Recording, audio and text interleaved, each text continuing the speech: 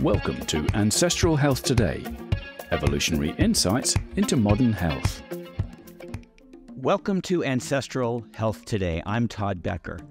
Today we're going to discuss the essential role of seafood nutrition in the evolution and health of the human brain. Our guest today is Dr. Michael Crawford. In 1971, Dr. Crawford published the first evidence of the role of two essential fatty acids, DHA and ARA, which is arachidonic acid, in the evolution of the brain. This was followed by studies documenting the important role of these essential fatty acids in preventing behavioral disorders, and particularly their presence in breast milk for preventing preterm birth and neurodevelopment disorders in human infants. Dr. Crawford is visiting professor at Imperial College in London and has been director of the Institute of Brain Chemistry and Human Nutrition since 1990. Among his numerous honors and prizes, Michael was elected by his peers to the Hall of Fame at the Royal Society of Medicine in 2010. He's published more than 300 peer-reviewed scientific papers and 4 books, most recently, The Shrinking Brain, which documents the evolutionary evidence for the role of marine food web in human nutrition and the societal threats posed to brain nutrition and intelligence by recent changes in the food supply and the human diet. Welcome to the podcast, Michael. Thank you. Let's start by talking about 2 molecules, DHA, that's docosahexaenoic acid, and ARA, which is arachidonic acid. And can you start by describing the chemical structure of those 2 molecules and how that plays into their electrical and signaling functions in the cell and in the brain? That's a long story.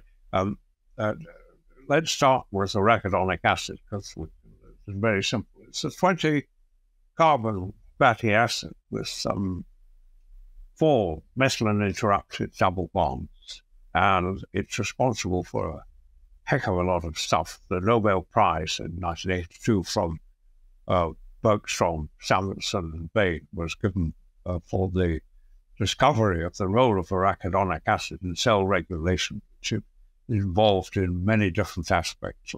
For example, 99% of the time, which is being converted to prostacyclin by your endothelial cells, the circulation of your blood. And that maintains the blood flow, blood pressure, and it stops irritated platelets from sticking to the wall of the endothelium and causing a thrombus. So, but it does all sorts of other things. In terms of the immune system, it stimulates the immune response, which is important if you have injury, of course. It was very much involved in the response to injury and so on. So it is the parent of this whole range of cell-regulating molecules that operate at very tiny concentrations, but are surgically acting at the specific site of requirement. Now, docosahexaenoic acid, on the other hand, is a molecule which we think was the original chromophore, in that when the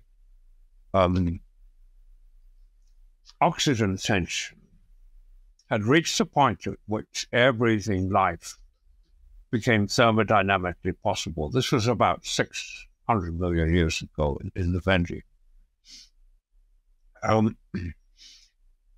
There was this explosion of not just air-breathing life, but all 32 phyla that we know today, the different shapes and sizes or forms of different animal life. It's called the Cambrian explosion. And this happened in a very short geological time span. So everything happened at a very great speed at that time, and then got a bit quieter after that. One of the key issues as to why this may have happened, of course, is because prior to the advent of oxygen, there was no ozone layer. And so the planet was bathed in intense solar radiation in the ultraviolet region. Now, docosahexaenoic acid, which is a 22-carbon fatty acid, it has 6 double bonds. That's 12 pi electrons. And each double bond is separated by a methylene, we call it methylene interruption. So electrons can't move up and down the molecule as with a conjugated double sequence of double bonds. They're stuck in their respective wells. And this turns it into a resistor. But it's only a resistor up to a certain point, because if you increase the potential difference across the membranes where it lies, you could suck out an electron. Once you suck out an electron, it can then, through a system we call tunneling, electron tunneling, it can then act as a conductor. So it's a semiconductor in a sense. Now, it absorbs in the ultraviolet. It doesn't absorb light in the visible spectrum. It absorbs in the mid-UV range. And John Sargent at Stirling University, late John Sargent, analyzed dinoflagellate. And the dinoflagellate is a sort of little single-cell system, very similar to what one would expect to have been the first air-breathing cells. It has an eye spot which can both see and photosynthesize. And this is stuffed full of docosahexaenoic acid, stuffed full of DHA. And not only stuffed full of DHA, but it has di-DHA. He described di-docosahexaenoic acid phospholipids in this dinoflagellate. Now, the extraordinary thing is that you and I have di-DHA in our own photoreceptors. So what this really tells us is that the earliest living systems were using docosahexaenoic acid in vision. That what effectively was happening was DHA was absorbing in the ultraviolet light and that would kick out electrons. And these electrons would start sort of running around the system, causing hairs to shake and do all sorts of. You put your finger in an electric plug and you get a shock. And so this would have initiated, as the system became multicellular, this would have initiated the beginning of the nervous system and ultimately through the brain. Right, so as you say, this DHA was present in this very early single cellular organism, right? It was in the dinoflagellate.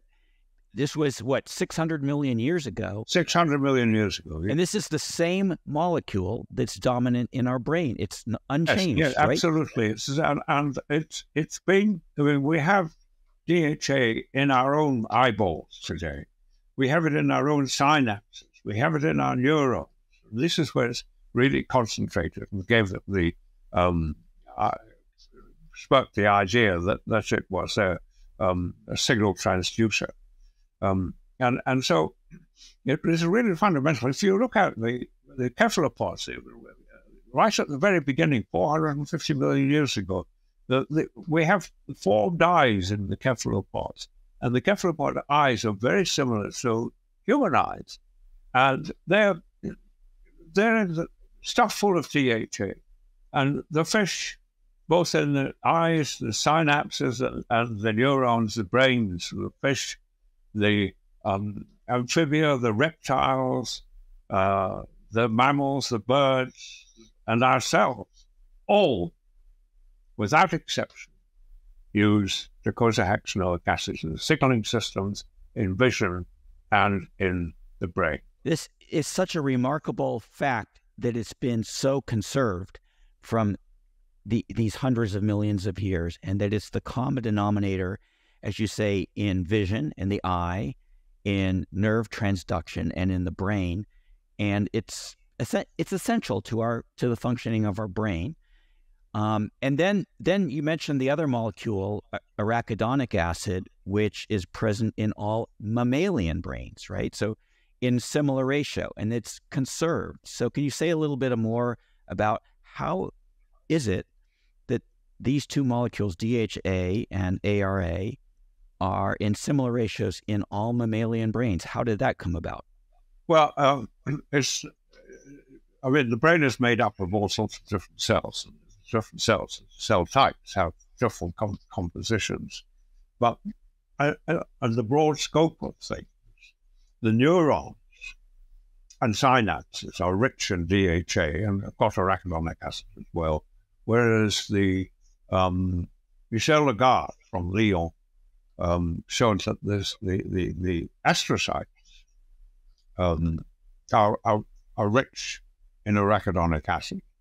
And they each have two different functions. The neurons obviously are involved in thinking and thought processes and doing things. Whereas the astrocytes are involved in maintaining the myelin and are maintaining the neurons and synapses in good health. They have a foot against the blood circulation in the brain, and so they're taking the nutrients from the blood and making sure that the rest of the brain is healthy. So although there's this, in my mind, distinction between the two, the astrocytes and the neurons, it's far more complex than that, but let's just leave it at that sort of little distinction. Yeah. So I guess this is quite interesting that if you look at all mammalian brains, you've got these two molecules, DHA, ARA, in similar ratio. So one of the big differences, though, is the size of the brain across the species. So how did what started out as a small brain, what factors lead it across the animal kingdom to get larger? What was the driving force there? And then how does that culminate in the large human or hominid brains? Let's start with how did it shrink? Okay. And when you look at the brain size relative to the body size, with virtually all small mammals like rats, guinea pigs, hyraxes, and things like that. Squirrel, for example, a very bright little animal, a squirrel with quite intensive neurological function. The squirrel actually, in relation to brain size, in relation to its body, it's got a bigger brain than we have. It's about 2.5% of the body size. We're 1.9 or thereabouts. So the interesting thing is these small mammals can make DHA from the parent, which occurs in all photosynthetic systems. That's why the marine system is rich in it, because it starts with photosynthetic stuff. Whereas the land-based system, the food web has got two sides to it. It's got the seeds, and it's got our bread, if you like, and it's also got the leaves. The leaves are rich in docosahexaenoic acid, but the seeds are rich in arachidonic, not arachidonic acid, but it's the parent linoleic acid. Now, these little animals, like rats or hyraxes and squirrels, can make DHA quite effectively from the green stuff. Even chickens can make it from the green stuff. But as the process of making DHA is rate limited, it's a slow process. Andrew Sinclair and I showed in the early days that if you provided radioisotopically labeled DHA and its precursor from the green food, alpha-linolenic acid, with a different label, and fed the two labels through developing rat pups, the DHA was used for brain growth and construction, cumulative function, an order of magnitude more efficiently than trying to synthesize it from alpha-linolenic acid, because it's a slow process. So the problem is that as you get bigger and bigger bodies, you outstrip the ability of the animal to make DHA. It's accumulating protein, you see. And you could take a rhinoceros, for example, compared to the squirrel. And the rhinoceros gets all the protein it needs from the simplest food, namely grass. And it builds a huge body of 1 ton in 4 years, but the brain size is only 350 grams. So what in fact had happened is universally throughout the animal kingdom, the brain size has shrunk in relation to body size as the animals got bigger and bigger and bigger. And that's certainly true, like across the herbivores. But then, as you pointed out in your book, carnivores have an advantage, right? In that they can get a source of that, the DHA from the animal that they eat, right? Yeah, that's right. They get the lifetime's effort of an animal at one meal, kind of thing. But they still can't make a big brain. They're still, I mean, the lion's brain size is quite small, actually. It's only about, again, it's the same sort of order, about 350. But they clearly, in evidence, they have a much more sophisticated visual system to begin with, and then they have a much more sophisticated peripheral nervous system, because the legs end and arms end in articulated claws, which is quite different to the herbivores, which end in hooves, with no fingers, no claws, hooves. The whole thing is shrunk. Even the peripheral nervous system is shrunk as these animals got bigger and bigger. So that is the shrinking brain on the land-based food web.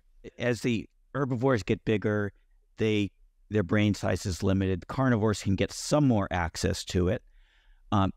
Can't they get sufficient DHA from the livers and the brains of the animals that No, because especially the herbivores, if you look at the chemistry, we published a lot of this starting in 1969 in the Biochemical Journal. The herbivores have got just a tiny amount of DHA in their tissues. It's mainly docosapentaenoic acid, which is the step before DHA. It's only got 5 double bonds. But so in effect, there's not a lot of DHA in these herbivores for the incorporation by the carnivores. They have, universally, the carnivores have got this neurological advantage with vision and articulated claws and all that kind of stuff. So they have a pretty good extensive peripheral nervous system and a pretty good visual system, as you well know. So it's a different story, but on the whole, what has happened is that the bigger they get, the smaller the brain is in relation to body size, whether you're a carnivore or herbivore. Carnivores always have an increase in brain body weight ratio compared with the herbivores, and of course much greater, which is interesting, than the reptiles that preceded them. Okay, so then I think where your innovative thinking has come in is in trying to explain this massive expansion in hominids, going from our early primate ancestors to this massive growth of the human brain. And so how did that happen? How is it that humans were able to grow their brain? Well, let's start with the Great Extinction. In the period before the Great Extinction, the reptiles laid eggs. The reproductive system was an egg-laying system. Whatever happened, and they became extinct, and the great huge trees, the cycads and the ginkgos and all the rest of them, shrank and became bonsais. We had the evolution of the flowering plants. And the flowering plant has these protected seeds which contained linoleic acid. So this introduced what we call the omega-6 family of essential fatty acids for the first time in absolute abundance. And that allowed the new animal systems, which will be very small at that time, to make arachidonic acid. And so the key issue here was that arachidonic acid, with all its cell-regulating systems and its adhesion molecules and so on and so forth, would make the egg stick. to the mother. And this was quite different to the egg-laying system. The egg-laying system, the new life only got one squirt of good stuff, whereas the placental system, as it evolved, got this profusion for 9 months in the primates as they evolved. So what we now have is arachidonic acid playing a key role in the evolution of the mammals specifically. Right, because that allowed a much longer gestation, right? Yeah, and this in effect allowed also the huge increase in brain size, because, as you rightly pointed out, all brains are composed of both arachidonic acid and DHA. So we have this huge increase in brain size compared to the reptilian egg-laying stuff, for a start. Then set that against the evidence that all, without exception, land-based mammals, brains shrank as they grew bigger and bigger bodies. So how did early Homo sapiens escape that trap? And the reason for the escape of the trap can only have been access to the marine or the aquatic food web, where there was an abundance of DHA. So we now, for the first time in evolution's history, we had both arachidonic acid from the land-based food web, and we had DHA from the marine food web. And the two together, boom, and you have this great expansion of the brain. So let's then go to this, because there's this dominant view that humans evolved in the Rift Valley in Africa, in the savannas, and that what really drove human evolution and the increase in the brain size was hunting of large megafauna to supply the fat and the calories that allowed the brain to grow. Right? And that this was the driver. And you're saying something quite different, which is no, it didn't happen in the savannas, it happened at the shoreline. So what's the evidence for that view? Well, the evidence for that is, as I've already discussed, the shrinking brain on the savanna food web. And you know, the point really being is the savanna food web provided arachidonic acid, but you had to be pretty bright anyway to go out and chase animals with spears and bows and arrows and things like that. You're already bright. The point I would like to make is very simple. The men would go off and hunt for to catch something. If they caught something, fine, that would be great. If they didn't, it wouldn't matter, because the people that really count are the women, and in particular the pregnant women. And in fact, the diet of the food web throughout the growth of the female shows reproductive age. Now, when she's pregnant and perhaps have a couple of children or something like that, the men go off hunting, and she can just wander around the coast and pick up the richest food resource on the planet, or heavily pregnant, without expending much energy. And it didn't matter whether the men caught anything or not. She would be very happy with that. And it's the mothers that matter, really. The nutrition of the mother was all important, and she would undoubtedly be enjoying the fruta del mare whilst the men were off trying to do something, if that's the case. And so what's really driving then the growth of the brain is this access to marine food, which is rich in DHA, and the mother's eating that DHA, and that's supplying the brain through the whole gestation period. Is that the idea? Yeah. The missing factor on land-based food is DHA, but both are important. Don't get me wrong, but without the marine food web, it's not going to happen. And without the land food web base, it may, but I don't think it would happen. I mean, if you look at the dolphin, The dolphin is very interesting because it's the closest relative brain size to Homo sapiens. You compare a dolphin's brain, for example, with a similar body-sized land-based animal, which would be a horse or a zebra. A zebra or a horse has got about 300 grams of brain. The dolphin's got 1.7 kilograms of brain.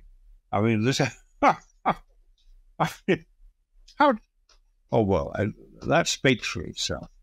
So but the interesting thing is, if you look at the chemistry of the dolphin, it's both rich in arachidonic acid and DHA. It in its food web, it's deliberately seeking foods from the marine food web that have got arachidonic acid in it. So the importance of arachidonic acid is there, even in the marine food web. And again, with all the marine mammals, they're all very much the same, funnily enough. So it's the combination of the two that was really critically important. You can't have it one without the other. Okay, so I think you made a fairly strong case in terms of the biochemistry of the brain, in terms of its lipid composition and the long gestation period. But I still want to come back because you are really shooting down what's been a dominant theory of the savanna theory. And one of the arguments that human evolution took place in the savannas and required hunting is the extinction of the megafauna. There used to be very large, mammoths and large herbivores that were essentially hunted to extinction at the very time that the human brain size from erectus was growing. By the time they were doing that sort of stuff, they were pretty bright. The brain were already how it would have advanced. You can't make bows and arrows without being pretty bright. Your point would be that this hunting happened after the growth of the human brain.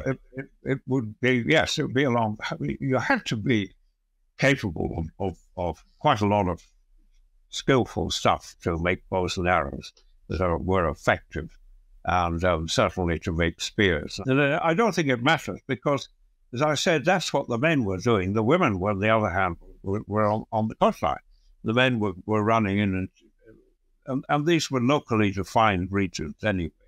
So I don't think this is contravenes what we're talking about in any manner whatsoever. Okay.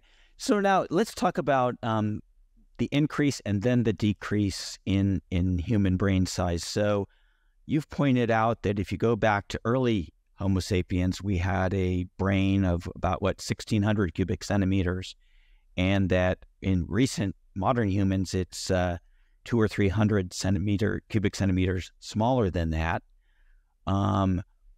So are we less intelligent than our ancestors? And if so, and if the brain size has decreased, what drove that? Was it the advent of agriculture?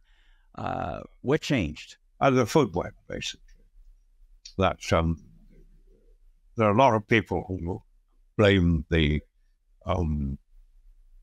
start of agriculture on this. There becomes a dependence on the land food web, which at that time there would have been no problem with the marine and river food resources. They would be extremely rich, and in fact were extremely rich until very recent time. So I don't really see a problem there at all. Okay, so it's really since what was that, like 10,000 years ago when agriculture was really peaking? Was that the beginning of the decline of the brain size? That I'm not the only person who believes that was the case. The interesting thing is that if you consider the evidence, that whatever you believe, and this is a question of a lot in some people's minds of a belief system, but I don't think it's just a belief system. I think the evidence of the absolute requirement for docosahexaenoic acid, and not just docosahexaenoic acid, also the trace elements like zinc, potassium, zinc, copper, manganese, and selenium especially, are again richest in the marine food web, and they're all very much dependent, very much important in brain development and protection of the brain against oxidative damage. So iodine, again, is another good example of a trace element that is important to the brain. Iodine deficiency being the commonest cause of mental retardation. And there's still 2 billion people at risk to iodine deficiency, and they're all inland populations. I mean, we did some work in Indonesia with the government in the beginning of 1900, and 60% of the school children had Papua goiter. 60%. And they had over 1,000, what was it, about 1 million severely mentally retarded children, and 800,000 persons. But they were all inland. There was none of this in the fishing villages. And so what we recommended was that they started developing kelp farming to get the iodine into the food web. And they now have one of the best and biggest kelp farms on the planet. Kelp farmers making more money than the inland farms. So iodine is absolutely essential to and the present day evidence is that the iodine deficiency is confined to inland people. So there you have it. It's not just DHA, it's also the trace elements that were critically important. The vitamins, the minerals, iodine, it's really the whole complex. So for that reason, I guess, would you say that just taking fish oil supplements is not going to do the job? You need that full complex nutrition from seafood. Yeah, I think that's right. But I mean, it's better than nothing. But the actual real stuff is where you want to go. But to get back to this business of when did all this start, I think what the question you have to ask is, how did the brain evolve from 340 cranial capacity, CC cranial capacity of a chimpanzee-sized brain, to the 1,700 that has been reported for Cro-Magnon in the period of 28,000 to 32,000 years ago. 1,700, the same size as a dolphin. How did that happen? And the answer, one, has to be wild food. Has to be wild food. Whatever you think, it has to be food that was wild, because nobody was producing anything. It was wild food that powered this expansion from 340 cranial capacity to 1,700 cc. We're now at 1,336 cc cranial capacity, and it's a matter of deep concern. And if you think about the modern foods that we eat from intensively produced stuff, land-based food, if you think about that, and try to think of that in comparison with what, it doesn't take a lot of imagination, what wild food would provide. It's chalk and cheese. And that's almost certainly the reason for the shrinking of the brain. Right. So, Michael, one of the central themes of our podcast and of Ancestral Health Society is this idea of evolutionary mismatch. And by that, what I mean is that our modern diet has deviated from the optimal diet that our ancestral Homo sapiens evolved to eat for optimal health, which is this wild diet. We've now shifted to an agricultural diet, and even more recently to a processed food diet, which is quite different than that of our ancestors. So, and yet we have very similar genes. So would you say that this change in the diet has driven sort of an epigenetic set of switches that have resulted in the smaller brain? Is it really mainly an epigenetic shift? Yeah, I think that's absolutely right. If you look back at the 1900, the British Army had to lower the height of entry into the army from 5'3" to 5 feet to get enough people to fight the Boer War. After that was the increase in agriculture and so on and so forth that happened. What effectively happened was the average height. This was an increase in protein is attributed to the average height increased by 0.4 of an inch every decade. And we now have people 6'6" and this kind of stuff. These are all epigenetic changes, and it illustrates just how fast that we change in height, size, and disease pattern. And that's a fact. You just look at history and it's a fact. So the epigenetics is driven body size up, but it's driven brain size down. Is that right? That's right.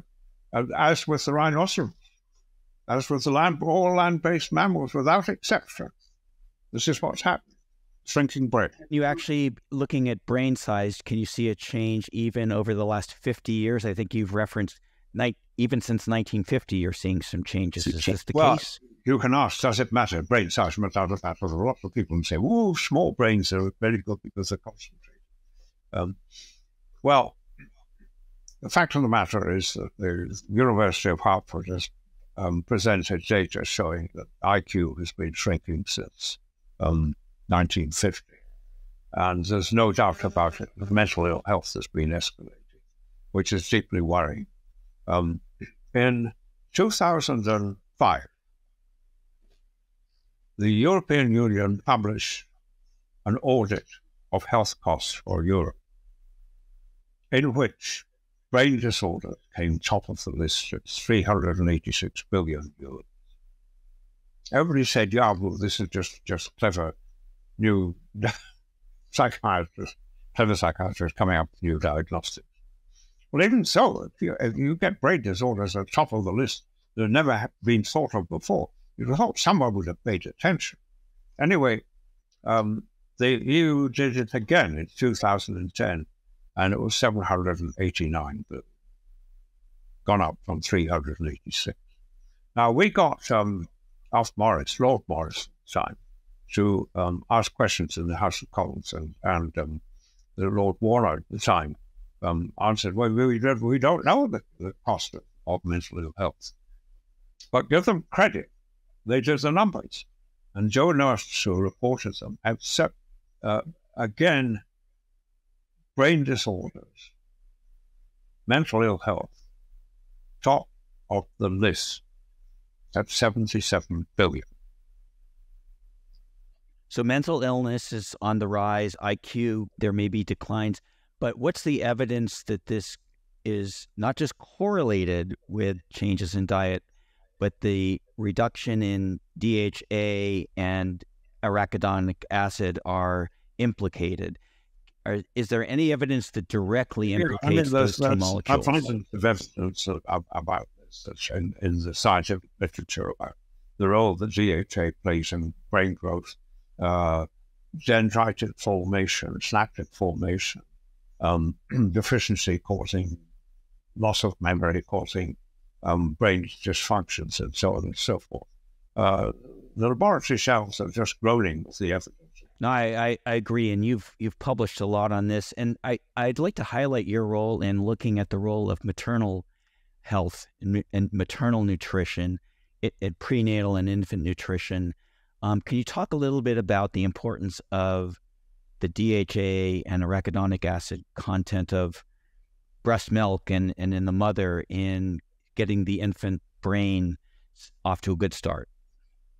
The best evidence, which is the Ausbach study, which was studied, a longitudinal study done by Bristol University, Gene Golding and others, and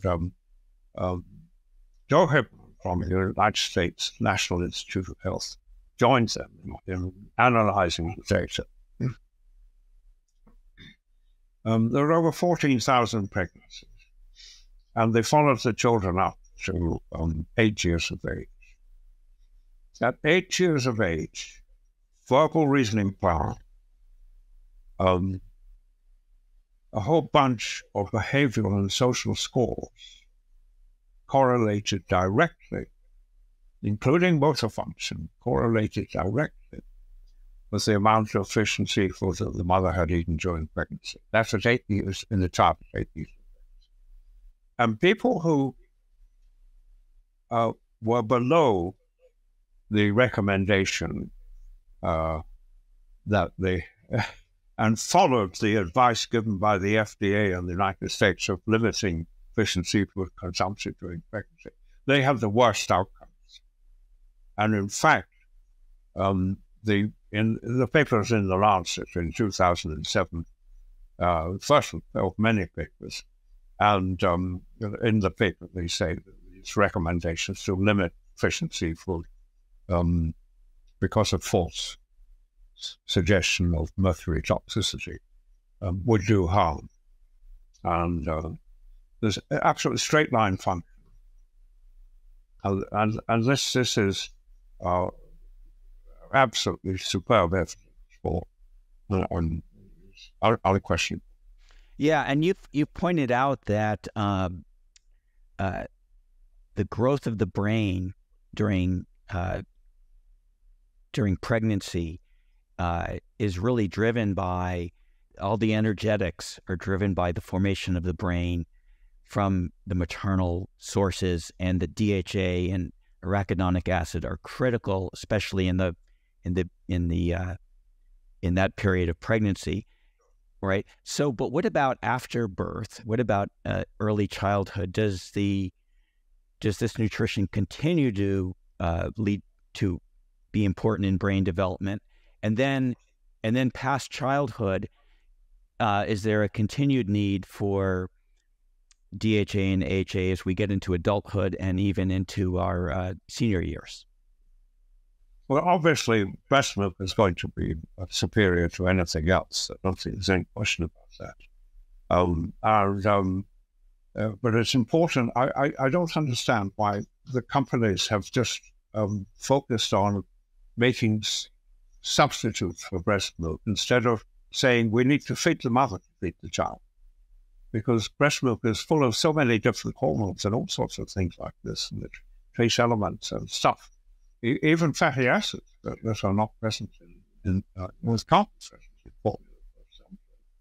So I just don't understand this whole concept of I guess it's arisen because it liberates the mother and able to do work. But there you can always, I don't know, I'm not a woman, so I'm not aware of the case. But there's no doubt about it. The brain continues to particularly make connections from one place to another during infancy and into childhood. And it's still going to require support from the food web for both its growth and its maintenance. I mean, the brain is very unique in the sense that it doesn't like being interfered with, and it recycles everything. But no recycling process is 100% efficient, as you well know. So, in effect, you need a constant supply, drip, if you like, to maintain this recycling process that goes on. Okay, so we need to continuously replenish the lipids in our brain, even through adulthood. It's not, there's this idea that the brain is somehow fully formed, by adulthood, but that's not the case. It's constantly being rejuvenated. Is that right? Well, that's right. I mean, the point about the early developmental process is that during prenatal development, anything that goes wrong there is permanent, it's lifelong. And the low birth weight and preterm birth and maternal malnutrition during this period sentences the child to a lifetime of disabilities.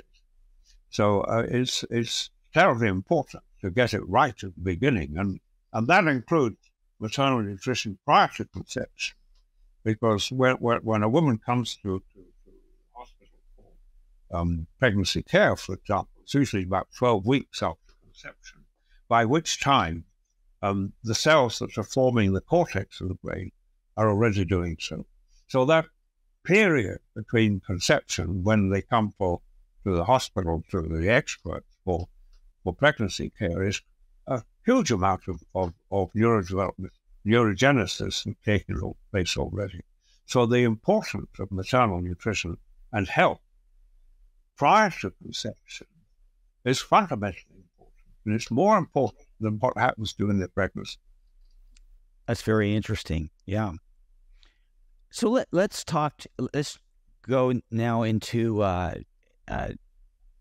the nutritional requirements that humans should have to maintain good mental health into adulthood.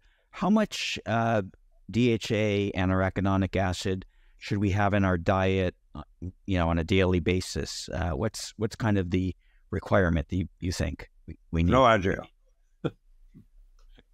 WHO and FEO, and I was on the expert committee cited, reckons that you need just 250 milligrams of DHA and EPA during pregnancy per day, which is that's what they recommend. But I hate the recommendations. I like people to think about the importance of natural food. It was an importance of those wild foods which powered the evolution of our brain from 340 grams right up to 1,700. And our people, when you start thinking about that, can then make their own decisions about what they should be eating. Okay, so then let's talk about which fish and shellfish you think are particularly rich in these, not just the essential fatty acids, but the iodine and the important minerals. Is it all fish? Is it all seafood? The shellfish, they are especially rich in trace elements. Mussels are quite cheap. Oysters are very rich as well. I mean, the whole bang shooting match, so a lot of them, they're all rich, and there's no question about that. And the mussels are quite cheap. Oysters nowadays are expensive. But you go back to 1900, what we were talking about earlier. The barman in the East End of London used to go down to the Thames with their buckets and fill them with oysters and put oysters on the bar free for people to bought the beer. But that changed. It's changed. Great. And just a personal question, which shellfish and fish do you personally like to eat each week? I suspect what people did in the past is to just eat variety. Variety is the spice of life. You've talked a lot about wild fish and wild seafood. Yeah, you see, a lot of debates about the farmed fish versus wild-caught fish. There's a lot of arguments saying that we shouldn't eat farmed fish, and yet there's a big economic difference for the average person. So what is your view? What's your view on that? Is it bad to eat farmed fish, or No, it's not bad to eat farmed fish. They're by and large, they're pretty good. But they've been losing out on DHA, the presence of DHA, having to feed them on chickens and vegetable oils from the land, which is not a good idea. But they're better than nothing. They keep you away from a lot of other nasty stuff. Anyway, I mean, we really need to think a little bit about what happened 10,000 years ago. 10,000 years ago, people said this hunting and gathering stuff is for the birds. We're not really doing very well. We've got to do something new. So 10,000 years ago, they were bright enough to invent agriculture, animal husbandry. We're going to do this with the seed now. The Foresight came out with a very clear statement a few years ago. The report to government, 400 scientists, that there's no more land available for committing to arable use. In fact, arable land use was shrinking because of urbanization. And we've got to do something new. They never thought about the oceans, but the oceans cover 71% of the planet is covered in water. And we've now got to start thinking about the same thing they thought 10,000 years ago with regard to coastal resources and start farming the sea. Japanese are doing it, Koreans are doing it, a whole bunch of other people are doing it. And in islands like the UK, for heaven's sakes, I mean, we've got rich waters, still rich waters, but sadly the fishing fleets have been declining. And I think it's time we started husbanding the marine resources. Japanese have been doing it now since 1991 or thereabouts. Yeah, you talk in your book, Michael, about the work that has happened in Okayama, Japan, with Dr. Takahiro Tanaka to actually create an artificial reef. And can you say a little bit about that? How does that work, and how successful has that been? Well, it's extremely successful. They first of all, on land, we developed pastures for our cows and sheep. And Dr. Takahiro Tanaka had developed pastures in the sea, where the seabed had been ruined by trawlers and things like that. He planted seagrass. And this is wonderful because it not only provides food for the herbivorous species, it also provides a haven for the fry to hide from the carnivores. So that's the one thing. And so the planting marine pastures was the first thing they did. The second thing was to plant artificial reefs, because what the marine food web does is to grow on things. And if it doesn't have surfaces to grow, there's nothing to grow on. But artificial reefs provide surfaces for marine flora to flourish. And they designed, they had 7 target species, and they studied the ecology, behavior, the behavior and the reproductive cycles and so on of these 7 target species. And so they designed the artificial reefs consistent with the ecological behavior of these different species. There's one of them that, for example, like to disappear into holes and things like that. So where this was breeding, they planted artificial reefs full of holes. They've been immensely successful. I suggested this to the governments of Oman a few years ago when I was a member of their research advisory council. And they planted 360 hectares of artificial reefs, and they sent me a video of how fast they've been clothed. This was 2 years after planting. They were almost fully clothed in marine flora, and you could see all the little fish running around these artificial reefs. Has this caught on in the UK and in the United States as well, too? Some of this there are various people doing things like this. Yes, there are various people, but they're all in a small way. We really need this stuff being done on a large scale to regenerate the fishing communities, which is what Tanaka has done, because he's employed all the people who were previously involved in the fishing community to create this. And of course, he's still capturing the fish, so he needs the expertise of people that were involved.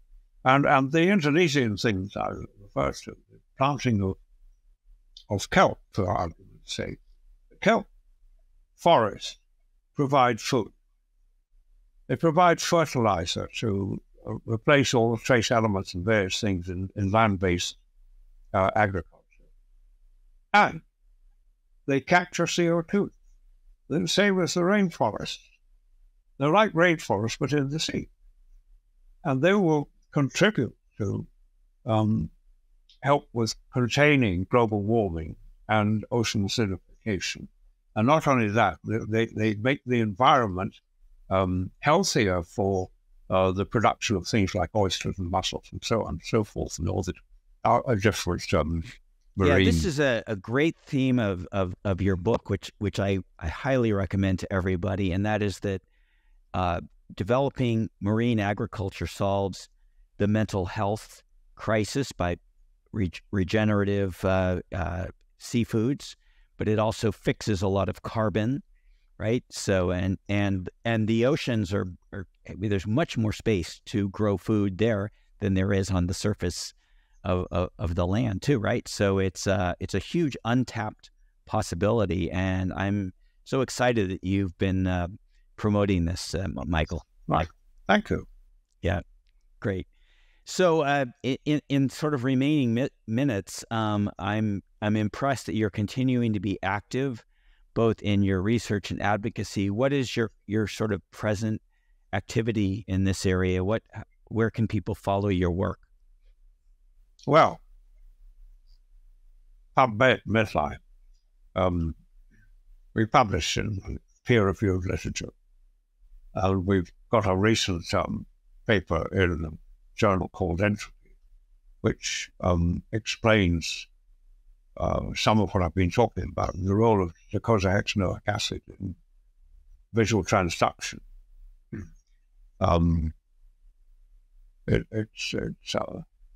So this is where we're publishing stuff, apart from the Shrinking Brain, which was the book, which was an attempt to draw attention to the public and governments about the crisis that we're facing.